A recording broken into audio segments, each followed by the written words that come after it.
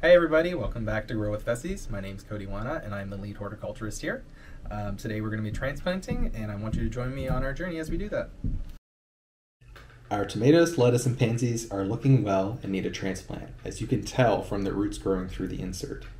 We've already gone ahead and prepped by filling 6 of our 6-inch pots with soil. Let's start today with our Red Robin tomato. Red Robin is perfectly bred for growing on a sunny windowsill in a 6-inch pot.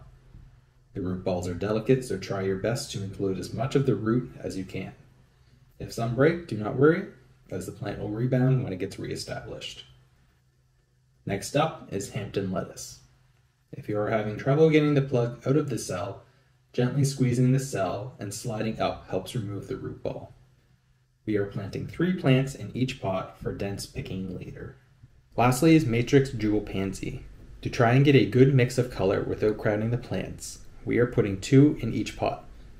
If the squeezing method does not work and you are still having trouble removing the plant, try inserting a pencil or other narrow item into the drainage holes located on the bottom of the insert and gently push up on each side of the root ball until free. We did it, and now each plant is ready for warmer growing outside. Remember to write out tags identifying each pot and its contents. Once the plants are in their new homes, we will continue with a full rate of Sea-Boost fertilizer mixed with water. Once the plants are settled, we can go ahead and put them back under our grow lights for continued growth.